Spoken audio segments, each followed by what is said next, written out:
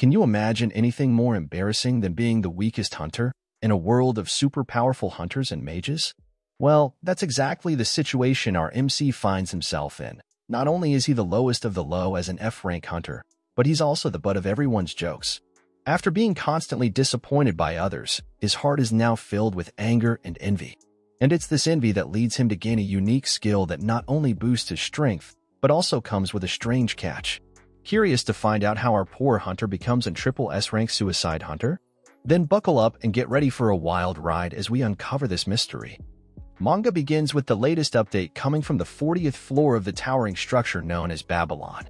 The Black Dragon Guild has opted to launch an assault on that specific floor, showing confidence as they vow to demonstrate the prowess of a top-tier guild. However, their return is once again marked by disappointment and emptiness. The reason behind the failure of the Black Dragon Guild lies with none other than the esteemed #1 hunter, renowned as the Flame Emperor. With unparalleled skill and determination, he orchestrates a one-man massacre, vanquishing the formidable boss on the 40th floor without assistance. The press erupts in applause for the Flame Emperor, lauding him for achieving yet another milestone. Since the tower's emergence, he stands as the sole individual capable of single-handedly defeating the boss, solidifying his legendary status. The reporter inquires if he has anything to say. However, he appears irritated and swiftly seizes the microphone from the reporter's grasp. He conveys his disappointment and questions why his title hasn't been changed first. He queries why they continue to use the title Flame Emperor instead of his actual name, which he considers to be a distasteful nickname.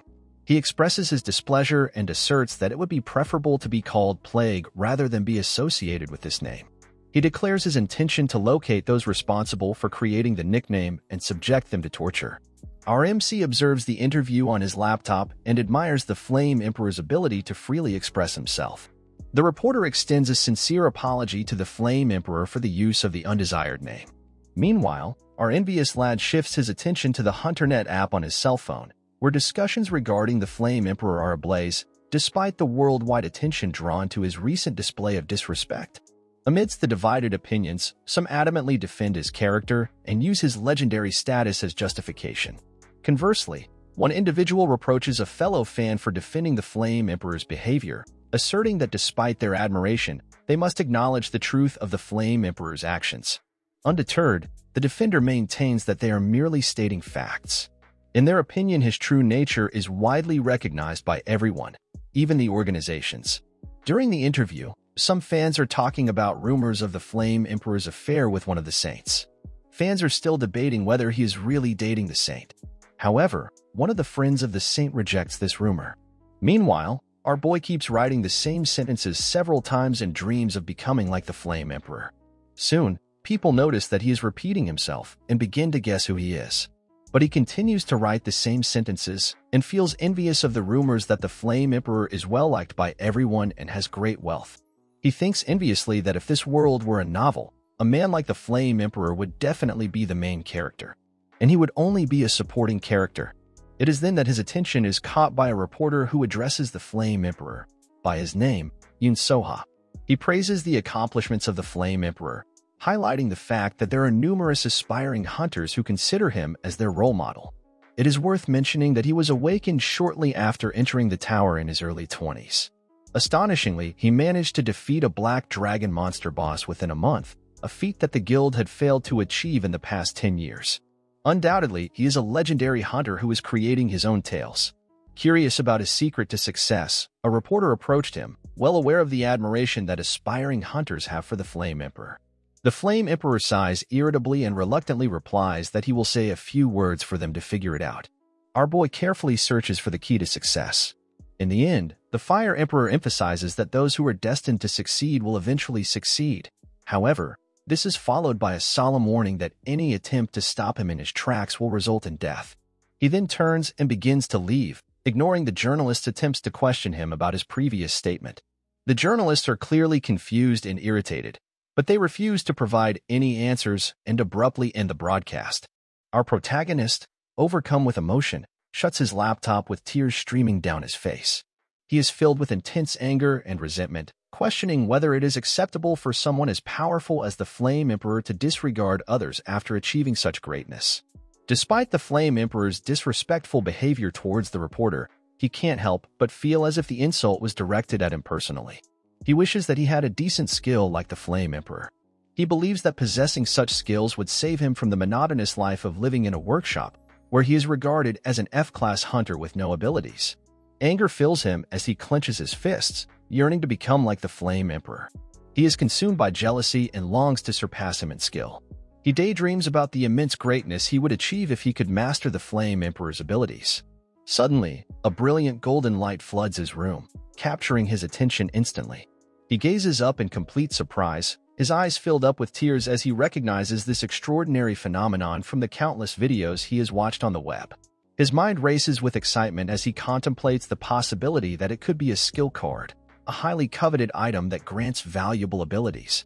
Just as this thought crosses his mind, a message materializes right in front of him, displaying an envy unlike anything ever witnessed in history. Overwhelmed by his desire, the game panel bestows upon him a brand new skill, leaving him utterly shocked and amazed. He stands there in shock as the unexpected events unfold before him, bringing to mind the stories of people who have received messages of support and rewards from the tower. It appears that this tower is swayed by one's determination, rewarding genuine efforts, and applauding achievements. His eyes widen as he looks at the card, wondering why this message seems a bit different from what he had watched in videos. He questions why he should be concerned about its tone when he has just obtained a skill card. At that very moment, a new notification pops up, announcing that the tower is rejoicing over the accomplishment. Ignoring the message, his attention is fixated on the realization that this is the exact moment he has eagerly anticipated ever since his arrival. And to top it all off, it's a magnificent gold card. With teary eyes, he gazes up at the card and tightly grasps it in his hands. The card emits a dazzling golden hue, representing the prestigious S rank of a skill. A fresh notification pops up on his screen, catching his attention. Without a second's delay, a skill card materializes right before his eyes. His eyes widen as he eagerly scans the description. It's the coveted skill, I Want to Be Like You, rank S+. This incredible ability automatically triggers upon death, granting him the power to mimic and possess the skills of his fallen foes. However, there's a catch. He can't copy the skills of enemies who have already killed him, and the skill being copied is selected at random. It is also mentioned that utilizing this skill leads to one's demise. Tears well up in his eyes as he ponders over this peculiar technique. How is it possible to acquire the abilities of someone who kills you, only to meet your own demise in the end? Frustration fills his voice as he screams, questioning the nature of such a skill. The tower arrived in this world unexpectedly. Its imposing figure loomed on the world, visible from every corner of the globe. The brave souls with nothing to lose were the initial ones to venture inside, delving into the mysterious depths. Each level of the tower teems with unearthly creatures, presenting a formidable challenge. A select few were chosen by the tower, bestowed with extraordinary powers. As news of these events spread, an increasing number of individuals were drawn to the tower, eager to test their courage against the monsters and potentially gain new abilities. The tower is filled with numerous monsters of different races. During an interview, a man shares that he has recently witnessed the Flame Emperor in a battle. He expresses his admiration for him, describing how he is wielding a flaming spear. The man compares this powerful move to the graceful dance of the Hindu god of destruction, Shiva. Natraja, the depiction of Shiva as the divine dancer, is a symbol of power and destruction. We see that our MC turns to the boss and expresses his desire to watch something else. The shopkeeper mentions that the interview is going smoothly and inquires if he wasn't impressed by the Flame Emperor.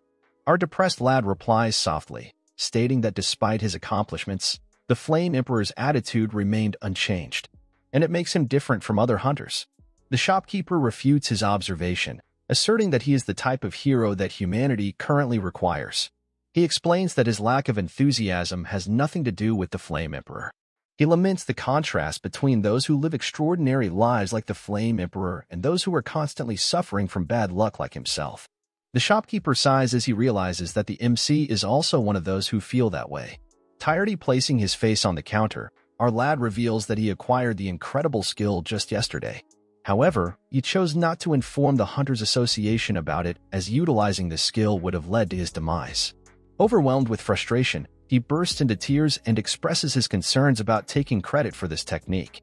Looking at his nauseated face, the salesman suggests that he should step outside and release his emotions by vomiting. Upon hearing this, he heads outside. He feels uneasy as he watches the uncertain ranking of the current hunters. The Fire Emperor holds the top spot, followed by the Black Dragon in second place and the Viper in third.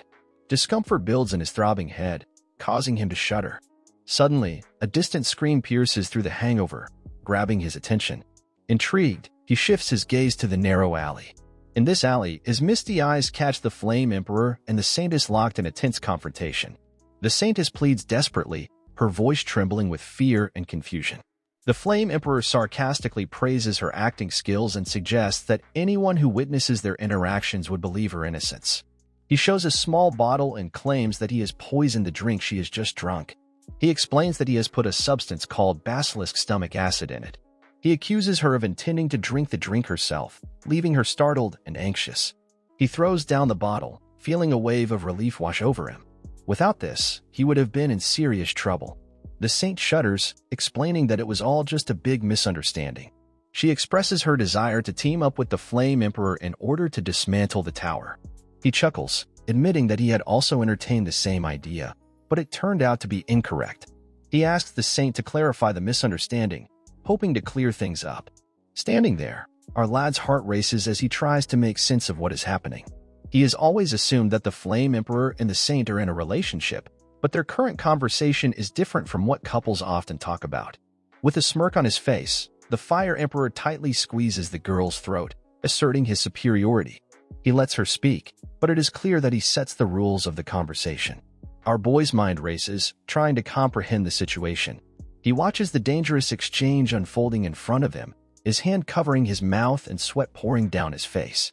Thoughts swarm in his head, realizing that this is more than just a conversation between two individuals. It's a blood-chilling clash between the one seeking to kill and the one fighting for survival. The Flame Emperor seizes control of the situation, his tone cold and calculating. He compels the Saint to obey him, demanding honest answers to his questions. He informs her that he possesses the ability to detect lies, emphasizing that he demands the truth. Only when she confesses will he provide her with the antidote. Her questions whether she was sent by the Black Dragon sorceress to assassinate him. The MC recalls the discussions about the Flame Emperor, noting that despite his numerous accomplishments, his attitude remained unchanged. While the Saint stays quiet, avoiding making eye contact, and gazes off into the distance. The Flame Emperor's anger intensifies as he interpreted her silence as a mistake. He wasn't the hero humanity was looking for. Unsatisfied with her response, his hand emitted a red, ominous light as he made his intentions known and says goodbye to the Saint. The sound of a piercing scream echoed through the air, marking the end of the Saint Isabel's life. Our lad is filled with horror as he witnesses this horrifying scene, realizing that the man he once idolized as a hero has revealed his dark and merciless side.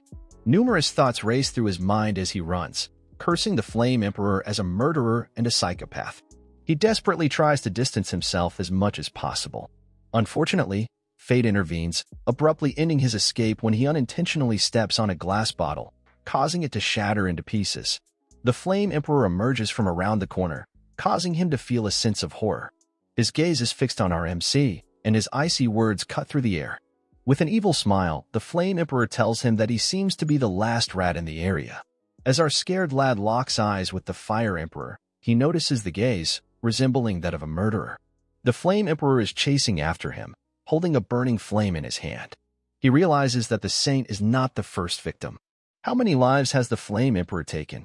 Dozens, hundreds, or maybe more. He loses his balance from the surprise and falls to the ground. Only then does he realize the horrifying truth that his own injured leg lies right in front of him. The Flame Emperor approaches him with a burning weapon. Our lad begs for mercy, desperately trying to save his life. The Flame Emperor asks him why he ran as he's still pleading with him for his life. With a devilish smirk, the Flame Emperor asks him if he has seen him killing the Saint. MC makes no effort to hide his innocence and mumbles that he has seen nothing. The Flame Emperor is intrigued by the reaction and questions him further about what he has not seen. Our lad assures him that he has seen nothing and promises not to tell anyone. The Flame Emperor sits down next to him and asks him what he was doing. He claims that he has called him Flame Emperor and that he has not seen something he should not have seen. The so-called hero expresses disbelief and says he almost believed our lad's words like a complete moron. Our MC blanches, begging him not to tell anyone and asking for mercy. He looks at the Flame Emperor and is forced to see him as a demon, as he smiles evilly and threatens our lad that if he refuses, he will suffer the same fate as the saint. He wonders who has sent our innocent boy, and if he is related to the Black Dragon. Our boy musters up the courage to talk about the Flame Emperor's claim that he has the ability to recognize lies. He says with a trembling voice that if he uses this skill, it will show that he is not an agent. However, the Flame Emperor asks him what the skill of recognizing lies is. Our protagonist is stunned and asks him with teary eyes if he has killed the saint simply on suspicion, without any proof. He responds with angrily screams, asking him what kind of person he thinks he is. He grips the MC by the throat and flatly denying the accusation, saying that Saint planned to kill him and poison the next day. Our lad expresses surprise at the Flame Emperor's knowledge and asks how he knows that. He simply responds that he has his own way of doing things. He then tells the boy that since he is crying about the lie detector, he thinks of him being innocent. MC thanks him for believing in him. The Flame Emperor places his hand on his head, a hand with a red glow and a bloodthirsty smile. He declares that now that our lad has seen everything, he needs to die. While saying goodbye to him, the Flame Emperor calls out his real name, Yusua. MC remembers the words of the headmaster, who reminds him that since his name is Kim Gungja, he should live up to his name. Gungja, known as Confucius in Korean. He smiles and reaffirms his determination to honor his name. On the brink of death, he finds it undesirable to meet his end in such a manner. Suddenly, news of his demise arrives. He wonders why he must perish in this manner. He laments his way of life. Suddenly, he hears that his death has fulfilled the skill requirement and is now generating a skill card. He is driven by the desire to achieve a better fate. A notification pops up, informing him that the system is currently copying Yusua's skill entirely. Another notification appears, letting him know about the creation of a skill card. Unaware of this, he ponders with teary eyes, feeling that he deserved a bit more. Suddenly, he notices a golden card in front of him, urging him to choose a skill card. With desperate hope for new possibilities, he reaches out and grabs the gold card, wondering what it may bring. Gungja picks up the item and a message appears, indicating that the selection has been completed and the skill has been copied. Suddenly, he wakes up in bed, feeling shocked by what is happening. He is soon stunned by the sound of the news coming from his laptop. Upon hearing that the Black Dragon Guild is set on clearing floor 40, Gungja's heart races with excitement and anticipation. They are determined to showcase their top skills, but they keep coming back empty-handed. He is even more shocked and stunned by the unexpected turn of events, unable to help but voice his bewilderment as he wonders what is really going on. He looks shocked, wondering what is happening and when did he return home. Quickly, he grabs his cell phone to check for any news or updates on the hunting network chats. As he scrolls through, he notices all the news and discussions about the Flame Emperor are from yesterday. Surprised, he realizes that all of this took place just the day before. He had been certain that he had died only moments ago. Without hesitation, he summons 2 skill cards, revealing the single-phrase skill card.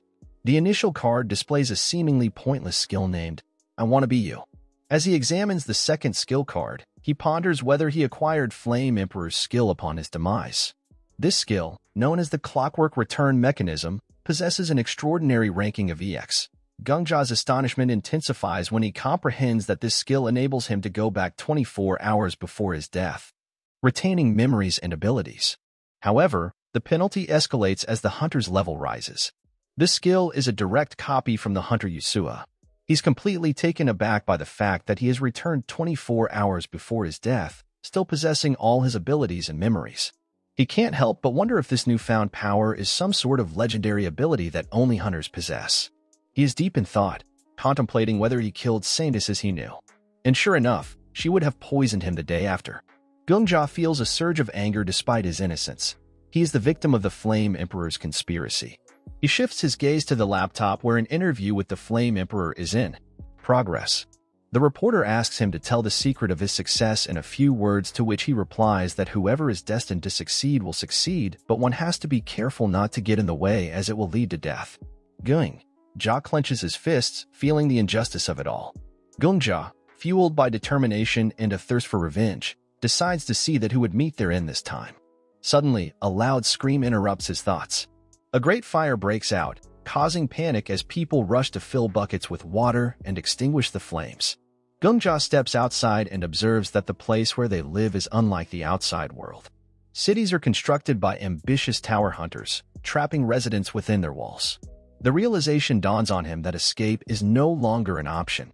He rushes to the scene of the fire and realizes it is the same time he had been drinking. He realizes that the Flame Emperor has set the building on fire to cover up the evidence of his actions and create chaos and confusion. The head of the Black Dragon Guild, Black Witch, orders the water users to use their skills together and time them perfectly. They ask the citizens to cooperate with them as they temporarily take control of the situation, ensuring everyone's safety. The Black Dragon Guild leader is the one who orders them. This city of theirs has many names. Guild members are determined to extinguish the fire and assist the survivors. The rank 5 alchemist leader of the Healers and Apothecaries Guild guards the perimeter and worries about the survivors who are still inside. Their city is known as Babylon, or the first floor city, where rescuers are urgently needed to save the survivors. The situation is dire, but they are all working together to make a difference. Captain Holly Knight, leading the city organization, assures everyone that no one has been living in the area for 5 years amidst the commotion. Babylon, the city of the second floor, the city of lanterns, but regardless of the name, the essence remains unchanged. It is the city you cannot escape once you step foot in. Calls for additional extinguishers and more water users with abilities echo through the air. The townspeople cannot escape the ordeal of the towers where they live in extreme danger. The alchemist notices the sacred saint's absence and ponders over the situation, wondering what could be keeping the saint away from their usual duties. The Holy Knight informs her that the saint has important business tonight.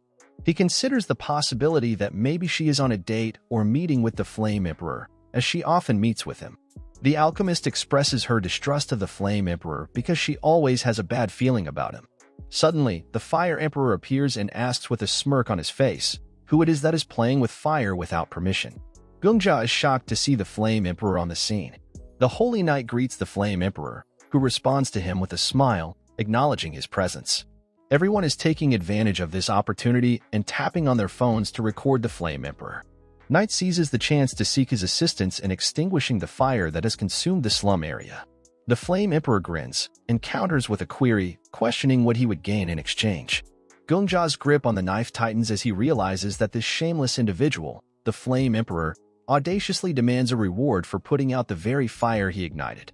The Holy Knight attempts to sway the Fire Emperor's mindset by highlighting the praiseworthy nature of his good deeds. However, he bluntly expresses his indifference towards others' opinions. Gungja recalls the comments from the Fire Emperor's supporters who view him as a hero. As the Fire Emperor departs, he makes it clear that he is not involved in public affairs. Gungja is determined to confront the Flame Emperor and destroy him. He realizes that despite his disgusting character, the people regard the Flame Emperor as a legendary figure.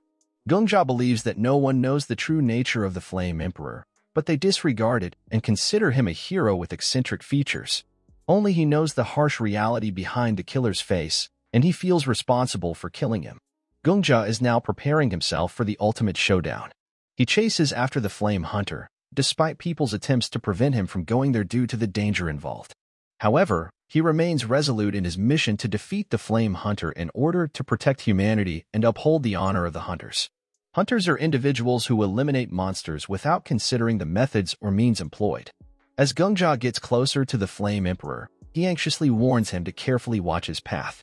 Gungja moves forward. His unwavering belief is that the monster deserves demise regardless of any personal danger or method used. But instead of launching an attack on the Flame Emperor, he fearlessly throws himself into the raging fire. Everyone attempts to halt him. Even the Flame Emperor gazes at him with a mix of astonishment and bewilderment. Gungja feels the intense heat and burns all over his body, crying out in pain. Those around him watch in shock as he endures the scorching heat. He knows that sacrificing himself is the only way to defeat this monster. Suddenly, a message appears in front of him stating that he is dead, followed by going back 24 hours. When he regains consciousness, he finds himself in the past, and his laptop displaying the latest news about the Black Dragon Guild's attack on the 40th floor of the building. He feels relieved as he sees his skills working correctly, bringing him back in time. A message pops up, indicating that the hunter's current rank is F. However, there are no penalties this time. He wonders how a low ranker like himself isn't facing any penalties.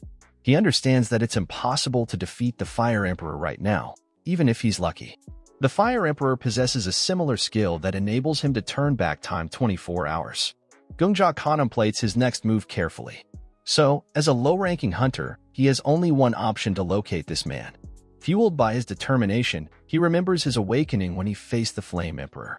He recalls when the interviewer asked about the precise time of the awakening, the Fire Emperor confidently responded that he awakened approximately 11 years ago during the summer of the 21st year. The interviewer commends his exceptional memory, impressed by his ability to recall every detail. The Flame Emperor revealed that the awakening happened on his birthday, June 7th. According to Gungjia, the Flame Emperor has already awakened 4,000 days prior to the present. Faced with a daunting task, he realizes that he must undergo death 4,000 times to obtain the Flame Emperor before its awakening. Holding a knife in his hand, Gungjia makes the decision to end his life. As he is near to death, a message suddenly appears before his eyes, showing his impending demise. In a twist of fate, he is transported back to the events of the past 24 hours. As he awakens once more, his gaze falls upon the gleaming knife, and a startling realization dawns upon him. He now has a mere 39,999 days left to fulfill his mission. Determined by the weight of his task, he embarks on a countless cycle of self-inflicted deaths, meeting his demise countless times. He travels through time each time, not getting penalty for using his abilities due to his low rank as a hunter. With each death, the number of days left decreases, first to 2,000, then to 525 days. Despite this, he stubbornly continues to persevere. Finally, with a smile on his face, he realizes that today is his last day. He is ready to meet his destiny. As he prepared to meet his destiny, he finally got the chance to come face to face with the Flame Emperor. Waking up in his bedroom, he gets out of bed and looks at the blank wall where numerous news articles about the Flame Emperor had once hung. It's a clear sign that his plan had succeeded. He had returned to a time when the legend of the Flame Emperor had not yet been written. Sighing, he realized that he had died 30 times more than he had originally planned, given the time it took him to commit suicide, and everything else in between. He survived the ordeal so that his demonic legacy would not live on. Full of determination, Gungjia leaves his room just when it is time to look for prey. 11 years ago on May 6th at 11 o'clock in the morning, he saw the Flame Emperor lying in his bed with his alarm clock ringing. He had a headache from drinking too much. Our lad planned to repeat the day about 10 times to get the perfect result. At 9 a.m., the Fire Emperor wakes up and leaves the F-rank hunter's apartment. He goes to work, expressing dissatisfaction with his miserable life. At 3 o'clock in the afternoon, he hunts slimes on the first floor of the tower. Gungjia realizes that the Flame Emperor is tired of this daily routine and yearns for a life of luxury like the Sword King. For 21 years, he has been an ordinary F-rated hunter, waiting for his life to change for the better. He wishes to win a lottery or get an S-rank skill. Our MC understands that normally he would have gotten his wish fulfilled in a week, but now he knows that the future won't align with the Flame Emperor's desires. To disguise himself, he kills a red slime and covers his body with its gooey liquid, preparing for the next stage of his plan. At 5:30 in the evening, the Flame Emperor ascends to the 6th floor. Pondering that he can't just hunt slimes anymore, Yoon-suha ventures into a more challenging area where beginner hunters don't usually go. Gungjia knows that for the next 36 minutes there's no one else around but the Flame Emperor. With a determined look, he approaches the Flame Emperor covered in red slime and asks for help, claiming to have been attacked by a wolf and needing medicine. The Flame Emperor scrutinizes him and asks if he actually touched the monsters. He announced that today's hunt is over.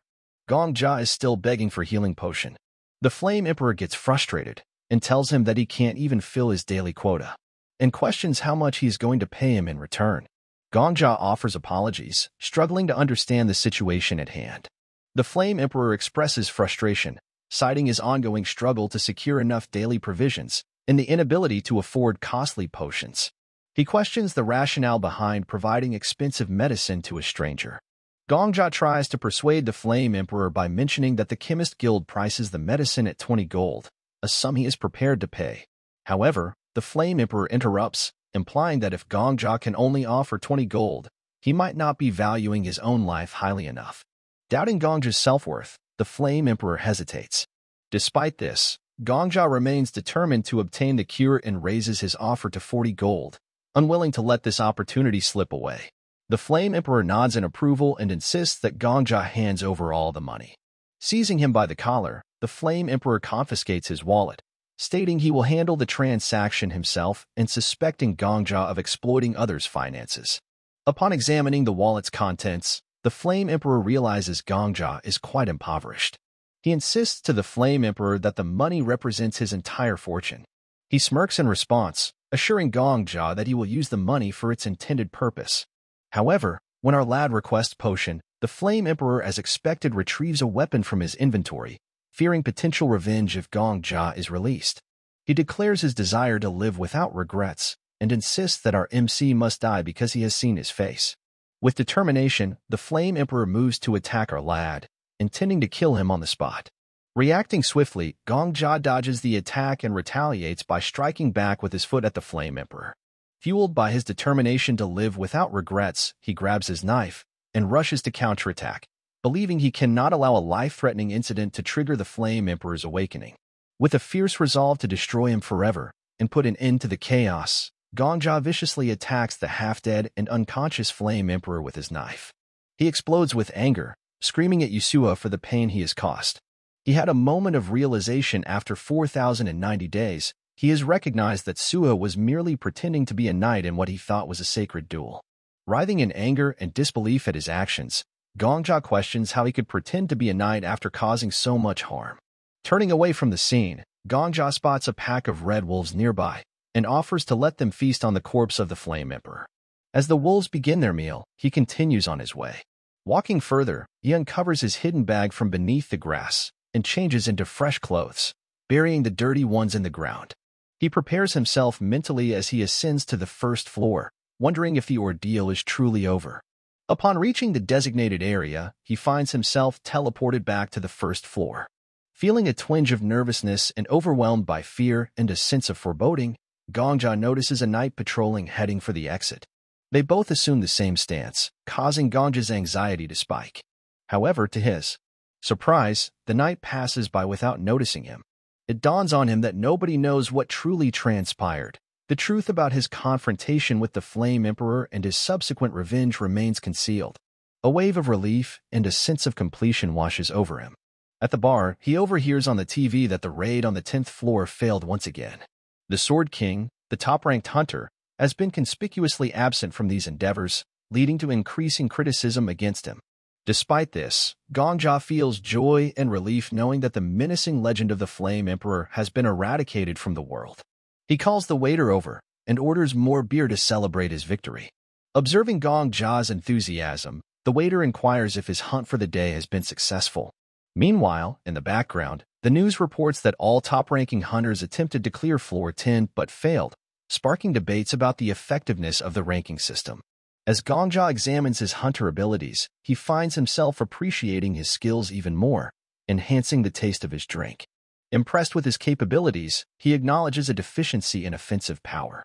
Contemplating whether his desire for more is rooted in greed, he questions the nature of human existence. Yet, he reminds himself that with his current skills, he still holds the potential for great achievements.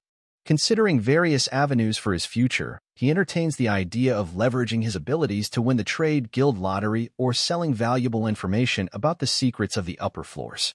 Feeling a significant shift in his life, he embraces the prospect of living fully. Encouraged by this newfound determination, he contemplates his next steps and eagerly anticipates the opportunities unfolding before him. Suddenly, an elderly man enters the bar. Serenely, the old man orders a drink and requests warm milk with vodka and a hint of sugar, suggesting honey as a preferable alternative. Gongja, taken aback, informs the old man that he is not the bartender. Inwardly, he perceives the old man as eccentric. Nevertheless, the old guy reassures him not to worry, promising extra payment. Observing the old man, he senses an air of influence surrounding him, prompting him to speculate about the man's significance. He turns his attention to the television news. The news anchor emphasizes the need for hunters to unite, especially in difficult times, and inquires about the location and activities of the sacred sword. To his surprise, the figure of the holy sword shown on television turns out to be none other than an old man, sitting in the same bar as him. This discovery intrigues Gongja, and he wants to find out who the holy sword is and what its purpose is. Marcus Callenberry, known as the Sword King, has been missing for the past 22 days, leaving a significant void in the Hunters Association. Despite his absence, Marcus was forgotten after 11 years of reigning at the top of the rankings. His prominence dwindled once the Flame Emperor rose to fame. Gongjia keeps a close watch on the reputation of the Holy Sword, wondering if it possesses formidable skills, perhaps even reaching S rank, unlike his soul skill. Envious of the Sword King's prowess, he yearns to emulate him, imagining the ability to mimic the movements of any hunter attempting to kill him, even if they were the top-ranked hunter of their era. With this power, he is confident that he could never die again, believing firmly in his capacity for greatness. Delving into research about the Sword King online, Gongjia discovers that Marcus hails from a wealthy family background, yet his actual skills remain shrouded in mystery. Despite having everything, Marcus chose to forsake it all to enter the tower, and he was known for his habit of talking to himself. Gongjia muses over the enigmatic nature of the Sword King, finding little useful information about him. He reflects that it would be unfortunate if Marcus possessed even a fraction of the egotism displayed by the Flame Emperor. Suddenly, the Sword Saint speaks to himself in a loud voice, ordering someone to cover their mouth and not be so loud. Surprised by this encounter, Gongjia realizes that the Sword Saint is indeed talking to himself and wonders if this often happens to high-ranking hunters and there is something wrong with them. His attention is drawn to an article titled, "Warning, you should never speak in front of the Sword King." The author mentions that he has seen it with his own eyes, and if you do not want to die, then never say this to the Sword King. The author claims to have witnessed a situation where several high-ranking hunters began to accuse and provoke the Holy Sword. They provoked him by saying something offensive and abused him. However, the situation took an extremely dangerous turn when they mentioned the grandchildren of the Holy Sword. He loses his calm and instantly attacks them, resulting in their instant death at the hands of the Holy Sword. It is shocking that the Sword King really killed a human. Readers have doubts, suspecting that the author works for a large guild and is just spreading rumors. Not afraid of the skeptics, the author replies that he doesn't care if they believe him or not. He just wants to share information and warns readers that if they want to avoid a similar fate, they should never mention the grandchildren of the Holy Sword in his presence. After reading the article, our lad takes the information to heart and decides he should remember never to say that word in front of him. As he notices the Sword King, he hears him talking to himself, demanding silence and expressing his willingness to process something, while complaining that his presence is spoiling the flavor of the vodka. Gongjia ponders that testing the information about the Sword King was worth it. After paying the bill, he thanks the drinks and leaves the restaurant. On his way out, the waiter wishes him a nice day. One of the girls in the bar expresses relief that he has finally left, while her companion wonders if the Holy Sword is suffering from dementia and why he is talking to himself. When Gongjia hears the Holy Sword leaving, he also gets up, thanks the waiter, and hands him the money. The waiter thanks him and tells him to come again. He leaves the bar, determined to find the Holy Sword, rank 100. Gongjia ponders that he left the bar right behind him, so he must not have gotten very far. And finally, his eyes catch a glimpse of the Sword King from behind. Because he is the only one who dresses like this in the whole of Babylon, so it's not hard to find him. He wonders what kind of feats the Holy Sword could possess. He thinks that it might have a more amazing technique than the rare X-rank Flame Emperor's technique. He ponders that he must have a high-rank skill as a guy who is top in this generation. Maybe he has something better than returning to the past. Gongjia, despite being anxious, harbors hopes of acquiring this skill for himself, while his lucky streak continues. However, the Sword Saint suddenly stops and shouts loudly for him to get down. Gongjia is surprised and realizes that Marcus has instantly detected his presence. The Sword Saint tells him that he is in the right place, and adds that no one will know what happens here. Gongjia turns around and addresses the Sword Saint politely, stating that he has a request. Surprised at his approach, the Sword Saint doubts his intentions and inquires why he followed him here and addressed him thus. He asks him what he wants from an old man that he came at him like this. Gongjia is puzzled, thinking that the Sword King thinks that he purposely let him notice him. Our lad is now a little concerned as he is not even armed. He is dumbfounded when he realizes that the Sword Saint seems to be preparing to attack. His thoughts are filled with confusion as he has done nothing wrong except following him. But he feels that it's actually better for him to die just like that. At that moment, the Sword Saint appreciates Gongjia's acting ability and says that he is a first-class assassin. He trembles with fear, apologizes, and expresses his confusion. He inwardly wonders why the Sword Saint would think that, but realizes that he doesn't even need to be provoked by the mention of his grandsons to die from his hands. Gongja mutters an apology and denies that he intentionally followed him. The Sword Saint expresses his contempt and disgust at Gongja's behavior, stating that he came all the way here and is still acting. He accuses our boy of trying to deceive him, but says that his efforts have been in vain. Gongja gathers the courage to approach the Sword Saint and ask for an explanation. He doesn't understand why the Sword Saint considers him a first-class assassin even though he appears ordinary and unremarkable. The Sword Saint draws his sword and silences Gongja, saying that he has several techniques, some of which indicate the number of people someone has killed. Gongja ponders that he had a reason for his actions, but murder is murder. He killed the Flame Emperor to prevent him from becoming a future monster. However, he realizes that in front of the people of the present, his act is not justified. He imagines that the Sword Saint sees the number 1 above his head, signifying one murder he has committed. He begs the Holy Sword to listen to him and explain everything, that he had a good reason for his actions and is willing to swear even on his own life. But the Sword King still finds him a disgusting demon who has taken many lives and is still trying to put a value on his life.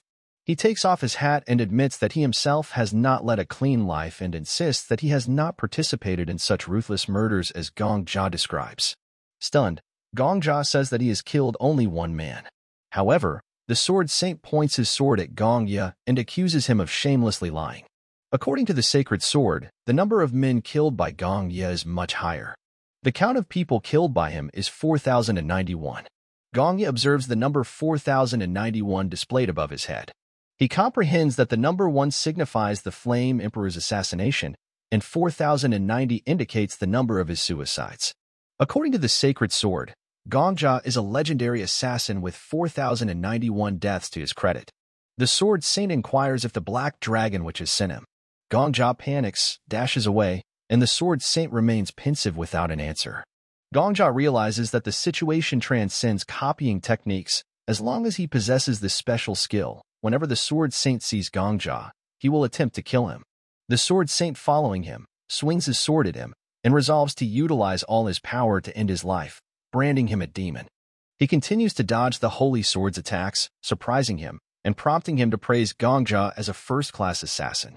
Our lad frustratingly ponders if the old man is deaf and tries to run away. As he runs, suddenly he stumbles upon a stone and falls to the ground. He is now unable to get up and ponders that he was lucky enough to get through the first attack. Now he realizes that he can't dodge forever, so he prepares himself for the inevitable confrontation. As the impending attack draws near, Gongja readies himself for what lies ahead. Suddenly, the Sword Saint declares that he must apprehend Gongja for questioning. He insists on handling the matter personally and instructs the other party to cease their interference. Observing the Sword Saint seemingly conversing with himself, Gongja deems the exchange too genuine to dismiss as mere delusion. He contemplates whether conversing with oneself could be considered a skill, pondering the notion that the Sword Saint may be utilizing telepathic methods to communicate. Aware of such abilities existing in the world, he surmises that disclosing his knowledge could lead to the killer being held accountable for the deaths of 491 individuals. Anticipating being pursued by hunting organizations, targeted by prominent guilds, and sought after by elite hunters, he dreads becoming the most wanted man and facing public execution in Babylon Square. Fearing this outcome, he resolves that he must act swiftly to avert such a fate, believing that his demise within 24 hours is necessary to alter the course of events. Despite any opposition, the elderly man remains resolute in his decision. Rising with determination, Gongja implores the Holy Sword to safeguard his grandchildren, highlighting the potential risks they face as members of a wealthy European lineage. He subtly alludes to the perils of the outside world and expresses confidence in his descendants' upbringing due to their inherited bloodline. The Holy Sword is raised, and Gongja's gaze turns to the moon. He marvels at its beauty and wonders if the moon has always been so upside down. He adores the beauty of the moon. At that moment, he doesn't even feel the blow of the Holy Sword, overwhelmed with desire. He wants to become just like the Holy Sword and wonders how he could reach such heights. He feels a strong sense of envy and expresses a desire to possess the same level of skill and strength. When Gongja's life ends, the message of his death appears, and by fulfilling the skill requirements, his skill card has been created. A skill map gets created, and he feels ecstatic, believing he has managed to acquire the skills of a rank 1 hunter from 2 different eras. However, when asked to choose a skill card, he searches for a gold card, only to be disappointed by the absence of any. They only offer bronze and silver cards. He had anticipated gold cards similar to those he obtained from the Flame Emperor. He wonders if the Sword King Marcus Calinari, the legend preceding the Flame Emperor, could have reached the top on his own without S-ranking ability. He doubts the possibility. Nonetheless, he decides that the silver cards might contain superpowered abilities. He despises the inferior bronze-colored ones and notices 4 silver cards. Ignoring the 3 copper ones, Gongja selects one of the 4 silver cards. However, the probability of that happening is only 1 in 4. In his choice, he avoids a mediocre skill like counting kills. He desperately needs a strong ability. He craves something extraordinary. He picks a silver card and pleads for an exceptional skill to emerge. Upon selecting a card, a message appears stating that the skill will be copied and revert to a time 24 hours ago. Confused, he wakes up in bed and promptly opens the hunter's ability window. He eagerly searches for the psychic skills that he believed he had acquired. To his surprise, Gongja discovers the Sword Constellation skill. Although he acknowledges his A+ rank skills are still commendable, he favors unconventional martial arts and aura awakening classes. He cannot help but feel a thirst for more powerful abilities. Lying in bed, he reflects on the fact that the skills he has acquired are passive. Nevertheless, he consoles himself with his A+ rank. Gongja's curiosity takes over, and he contemplates the open skill card. He realizes that the name of the skill alone doesn't reveal much about its effect. Suddenly, his thoughts are interrupted by a voice asking who's speaking so loudly. Gongja turns to the side and sees a red-haired man lying on his back. The man calls him an old man, scolds him for making noise during night, and asks him to keep quiet. Gongja's face contorts with confusion and disbelief as he struggles to understand the identity of the red-haired man before him. Expressing his frustration, Red reminds him to be quiet during the evening training sessions, emphasizing the need not to disturb as he naturally follows him when he moves. Stunned by this conversation, Gongja asks the red-haired man who he is. To his surprise, the red-haired man questions in response, asking Gongja if he can see him and hear his voice. Gongja responds that he senses the redhead's presence as they are conversing. Puzzled, the red-haired man stands up and comments on the strangeness of being seen and heard. He then asks where they are, surprised by the small size of the place, likening it to a dog box. He also inquires about the old man's whereabouts. Gongja curiously asks if he's referring to the Holy Sword King. The red-haired man confirms this, admitting that it might be foolish to call a novice a saint, but as that's what they call him all over the world, he begins looking for him. Gongja incredulously asks if Marcus is truly a novice. The red-haired guy looks out the window and complains about the limited view. Gongja checks the red-haired man's information and discovers he's a sword master from another world. He had reached the 99th floor of the tower of his world, but was defeated before reaching the 100th floor. Out of resentment, he turned into a wandering spirit that could not physically interact with the current world but could mentally communicate with capable people and offer advice based on his vast knowledge and experience. However, only capable people can perceive and communicate with him. Gongja thinks for a moment and concludes that the red-haired man is a ghost. Curious, he asks the red-haired man if he's the spirit associated with the sacred sword saint. As if to confirm Gongja's suspicions, the spirit admits that he's the spirit of the sword. Gongja apologizes, explaining that he accidentally copied it from the holy sword. The sword spirit, unable to believe his eyes, opens his mouth wide and demands to be handed over to the old man immediately. The spirit tells him that if he copied him, he can be returned by canceling him, insisting Gongja refund him. The spirit is so moved that it cries and begs Gongja to cancel its potential and take everything back. Gongja feels helpless, covering his ears and explaining that the situation cannot be changed. In despair, the sword spirit sits upside down on the roof of the room and scolds the holy sword, calling it a failure for being stolen so easily by the enemy. Gongja tells him not to cry upside down as it frightens him. The spirit still accuses the old man of not taking care of his precious teacher. Gongja, frightened by the sword spirit's cries, asks him to live peacefully. The sword spirit responds that he cannot find peace as he is already deceased. Gongja, feeling desperate, asks him to find some peace in death at least. In reply, the sword spirit continues to wail, accusing him of arrogance, pointing his finger at him, and expressing disbelief at Gongja's audacity to command the ghost to die once more. Gongja wonders why the sword spirit is so chatty and suddenly recalls the holy sword's habit of talking to itself, and getting frustrated repeatedly. Then, he realizes it's because of the spirit's presence. Disheartened, he complains that he'll have to hide from the holy sword for the rest of his life and bear the burden of accidentally copying techniques. The sword spirit questions why Gongja would want to hide from the holy sword, insisting that aside from his grandson, no hunter can match him. However, Gongja interrupts, saying he already knows, but he has the skill to see the number of people killed. The sword spirit labels it as detective insight, but Gongja interjects, calling it useless as it only indicates whether someone is a murderer or not. He shares about the 4,091 kills. The sword spirit looks at him with disdain, labeling Gongja as crazy and a newbie among newbies. He criticizes Gongja for lacking aura and asks how he managed to acquire 4,091 kills. Our poor lad explains that of the 4,091 people killed, only one is a real person who will become a future villain. The other 4090 he killed himself to activate his ability. His ability is to copy the skills of the person he kills, and the person he attacks possesses skills that allow them to return to the day before their death. Even if Gongja dies, he will go back to the day before his death. This practically makes him immortal, and one day he will die and return. His main motive is revenge, but his target, the number one hunter in their world and a man of rare skill, is too powerful for him to defeat. He then resolves to rewind time to the moment when this man awakened his power. Intrigued, the sword spirit questions his choice to rewind time solely for seeking revenge on one man and subjecting himself to a series of suicides over the next 11 years. Moving closer to him, the spirit asks for his name, to which Gongja responds promptly. Surprised, the sword spirit inquires why he opted to mimic the old man's technique right after seeking revenge on the Flame Emperor. Gongja explains that the old man was the top hunter of his time, and he needed to learn the strongest techniques to bolster his strength. The sword spirit acknowledges his honest response, noting that the skill card indicated only he could perceive them. Thus, there was no need to worry about sharing this information with anyone else. Gongja affirms this and confirms it to be true. Gesturing for Gongja to stand up and examine his body, the spirit compliments his exceptional determination, highlighting his good physical condition and admirable ambition.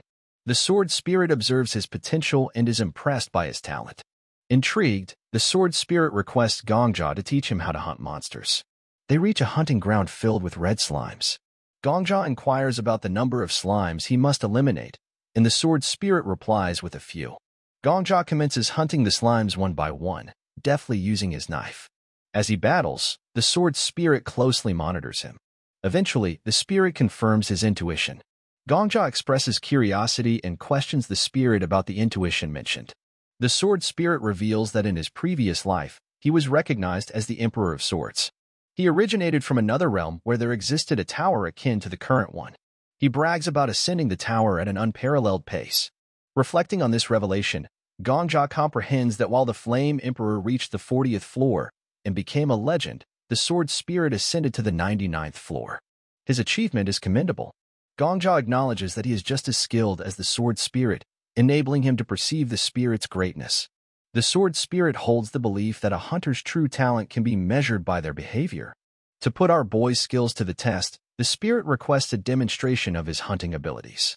He watches on, realizing that the spirit's expectations may be futile as he lacks combat skills. The spirit is puzzled by his modesty and fiercely denies his self-criticism, asserting that he possesses a remarkable talent. Gongja is taken aback by the spirit's praise, initially thinking it to be mockery.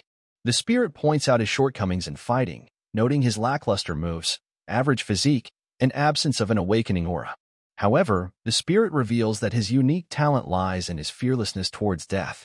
While most individuals instinctively defend themselves in battle, his fear of death has likely diminished after enduring 4,000 deaths. Gongja is taken aback, pondering whether the absence of fear could be seen as a unique skill.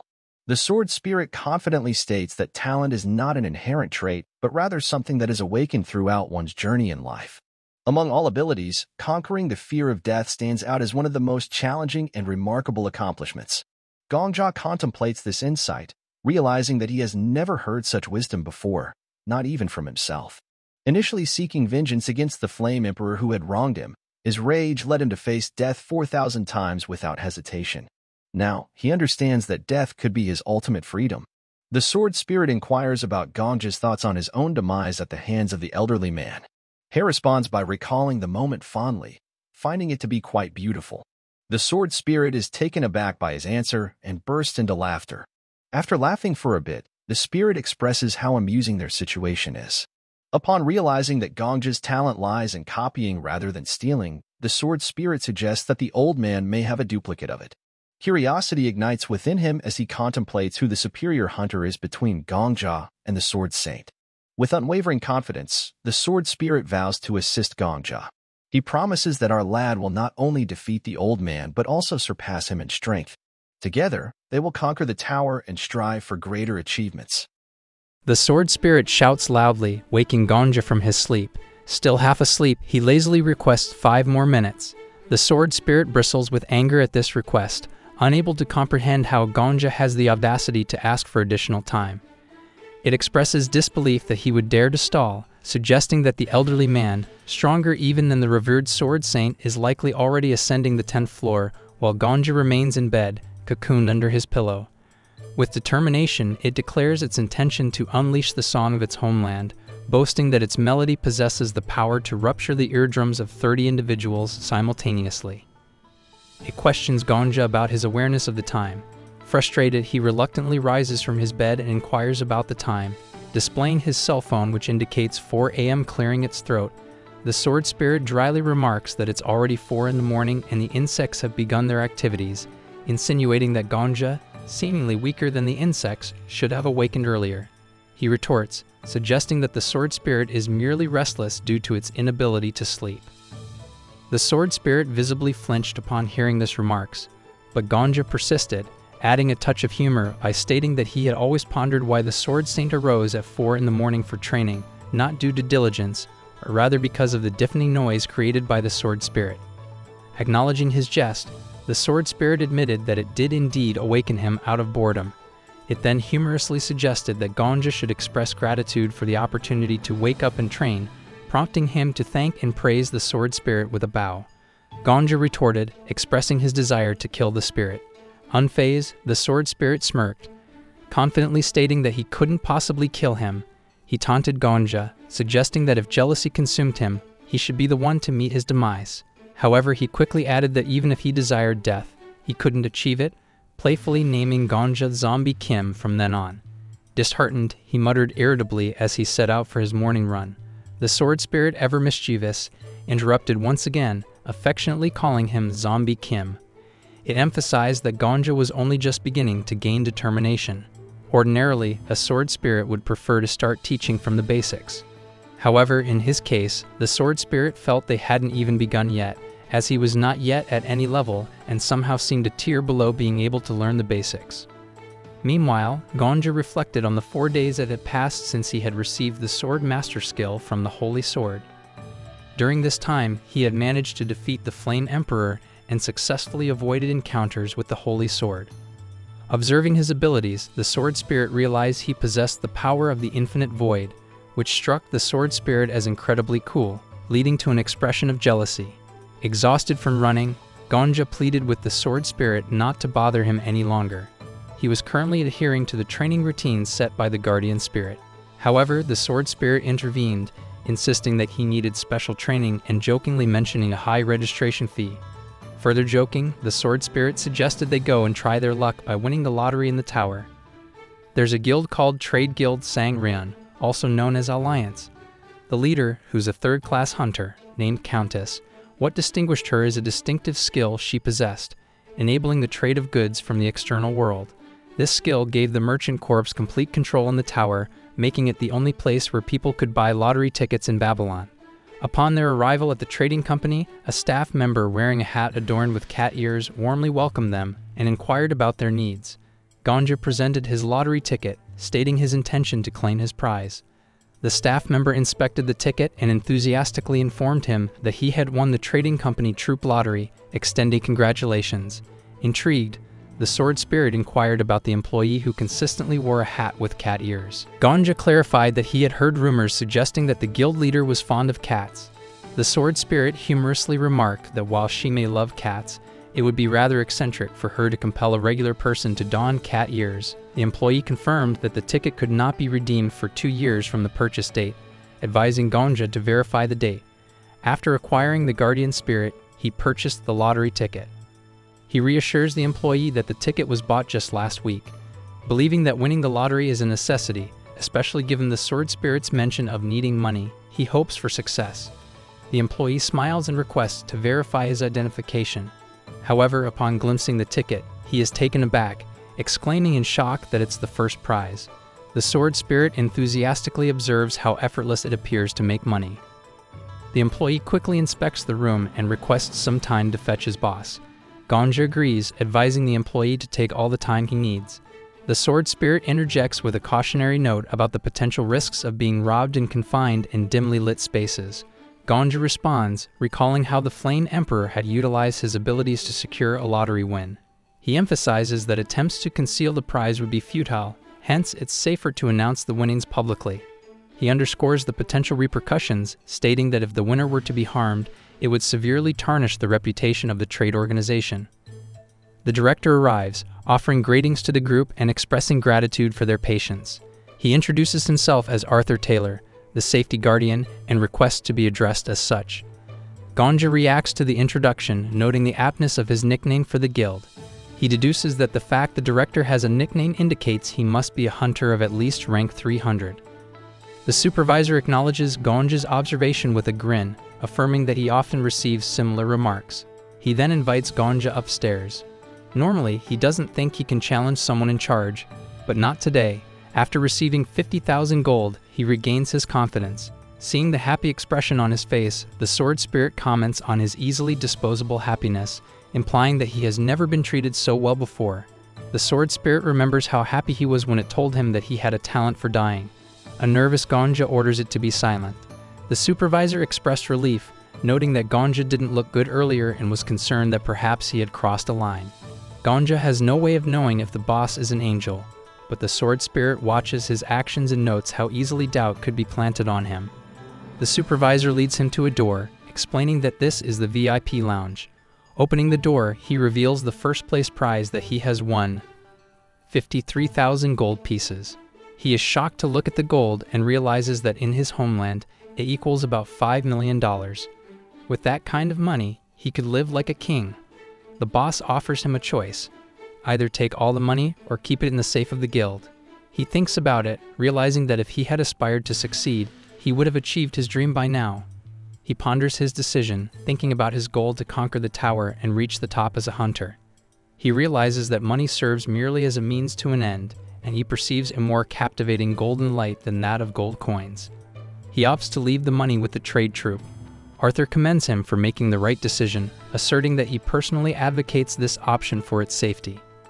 He explains the potential risks involved in possessing such a substantial amount of money, especially in the presence of nefarious individuals. However, Gonja interrupts him with a smile and expresses his desire to purchase an honorary guild membership title. He queries whether a second-level honorary membership, priced at 10,000 gold, is a worthwhile investment and offers to make the payment promptly. Arthur expresses surprise and inquires if Gonja is affiliated with any other guild, to which Gonja reassures him that he is not. The sword spirit commends Gonja's wisdom, acknowledging that a guild serves as more than just a social association of hunters. He explains that one of the primary motivations for hunters to join guilds is for protection, a fact Gonja comprehends well. He reflects on the presence of guards and the Hunter Association, but acknowledges the prevalence of lawlessness in the city. Relying solely on the guild and a group of hunters may not suffice in such an environment. Contemplating the cases of the Flame Emperor and the Sword Saint, he realizes that they killed him.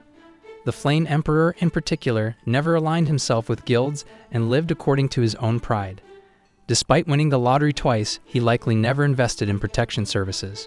The Flame Emperor's decision to reject all guilds resulted in him isolating himself from the most influential ones, which eventually put him at risk of being poisoned. Realizing the negative outcomes of antagonizing the leading guilds, he makes a firm resolution to avoid going down the same path. He discloses that he currently lives in a small and humble one-room house and asks for the guild's help in finding a more suitable place to live. He also requests the manager to notify any curious newspapers that the recipient of the top raffle prize is now an esteemed member of the Sang Ryan Guild. When the director witnesses how meticulously Gonja handles the situation, his face becomes stern, indicating his understanding that Ganja is prepared. The sword spirit tells Ganja that the boss's original intention to underestimate him is not working. Ganja replies to the manager, stressing the importance of being ready in a world as expansive as this one. He is curious and asks the sword spirit why he called him a pushover, but the sword spirit insists that he never said such a thing. He agrees with the sword spirit's denial. It then jokes with Ganja, saying that he's doing just fine on his own and doesn't need to be babied. He disagrees with this, mentioning that he would prefer if the sword spirit talked less. The spirit sees Ganja happy and jokes about his happiness. He himself confirms this feeling, stating that this particular moment signifies just the beginning of his adventure. As he ponders on the many times he has died and been reborn, a staggering total of 4,000, he acknowledges the special chance he has been given with his ability to come back to life. Although he used to be solely focused on seeking revenge, he now sees the value in enjoying. The sword spirit mentions that he recalls Kim Zombie saying that fees are important for education. He now possesses the resources. It then inquires about his next step. Ganja responds that finding a skilled instructor. To this, the sword spirit asserts that the teacher is already present before him. Ganja inwardly criticizes the spirit for his lack of shame. Undeterred, it proceeds to stress the necessity of acquiring a textbook. He compares it to some ancient scroll containing the principles of martial arts or some sort of elixir that could enhance his physical abilities. However, given his current level, it decides that he wouldn't be able to comprehend even secret martial arts texts. He recommends that the only option for him is to purchase a high-end elixir instead. Ganja asks how good it has to be. The sword spirit mentions a guild called the House of the Alchemist, where skilled doctors and pharmacists work, and spirits who have found an elixir created by the finest craftsmen in that guild. He also mentions knowing a store where they might find what they need. Ganja expresses concern about the high cost of the elixir, and the spirit confirms that they are indeed very expensive. It whispers the approximate price in his ear, and a shocked expression appears on his face as he realizes that even with all his remaining assets, he can only afford a few elixirs. He becomes worried, and the sword spirit mocks the situation, mentioning the possibility of getting a bulk discount on 5 bottles, then tells the lad to follow him. Ganja reluctantly agrees to follow him, but requests to go slower. Suddenly, the spirit stops abruptly, prompting Ganja to question the sudden change of pace. With a serious expression, it instructs him to hide and admits forgetting to mention something important. As they peek around the corner, they notice Saint's sword approaching. The sword spirit informs Ganja that the store they're heading to is Saint's favorite. Disappointed, he expresses frustration that it only informed him now, realizing it should have been mentioned earlier. Glancing nervously toward the trash can he's hiding behind, Ganja anxiously covers his mouth, fearing being spotted. Fortunately, the sword saint turns and walks away. After his departure, Ganja expresses his disappointment at being compelled to hide behind a trash can. The sword spirit realizes the gravity of the situation, understanding that if the old man is there, he must have come to clear out the potions as well. Urgently, the sword spirit summons Ganja, and they begin running together. As they see the sword saint entering the store, the spirit complains that they are a step behind and wonders what they should do. As it's considered the best store in the area, Ganja deems it too dangerous to enter the same store as the sword saint. He then checks the rankings on his phone but fails to find what he's looking for in the top 20 rankings or even the top 100. Even after expanding the search range to the top 300, he still can't find anything. The sword spirit asks what he means, and Ganja smiles and explains that they might not have to spend as much as they expected. They can probably get those potions pretty cheap. He claims to know an excellent pharmacist who can offer them elixirs of the highest quality for a small amount of money. When they enter a poor neighborhood, the spirit asks him if he realizes they've entered the slums. They attract the attention of some people who turn out to be gangsters. The spirit expresses doubt that a talented pharmacist would live in such a place. However, Ganja insists that the pharmacist is not only talented, but also once-in-a-generation brilliant. The spirit is shocked and puzzled as to why a genius would live in such an area. Ganja replies that the sword spirit might not believe it if he didn't want to. Meanwhile, he notices the people around him, detecting that they are being followed, probably intending to rob them. He figures they probably think he's crazy for talking to himself. He wonders what their reaction would be if they found out about the money he has in his pocket.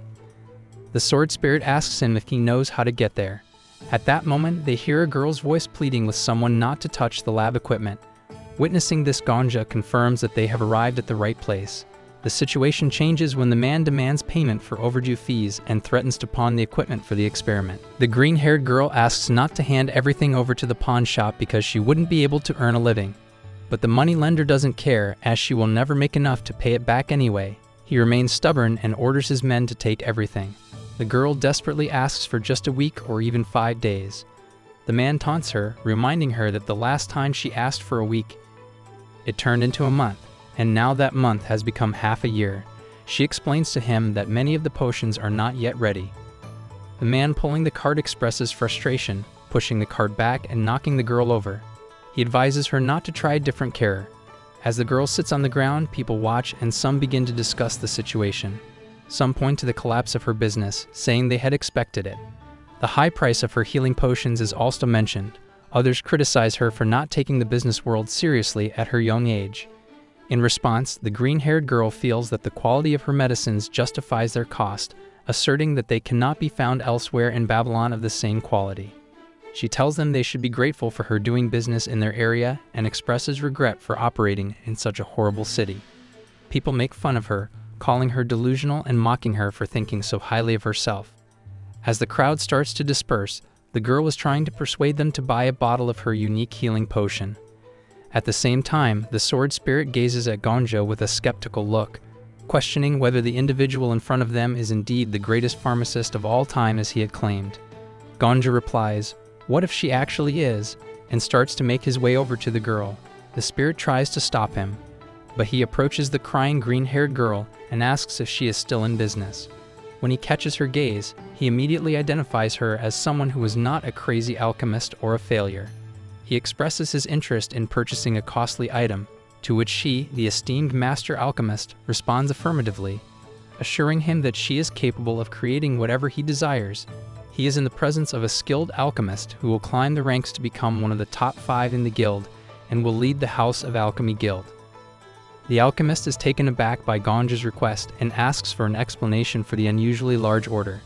He nonchalantly responds with 20,000 gold coins. The alchemist is astonished, but he insists that she fulfill the order.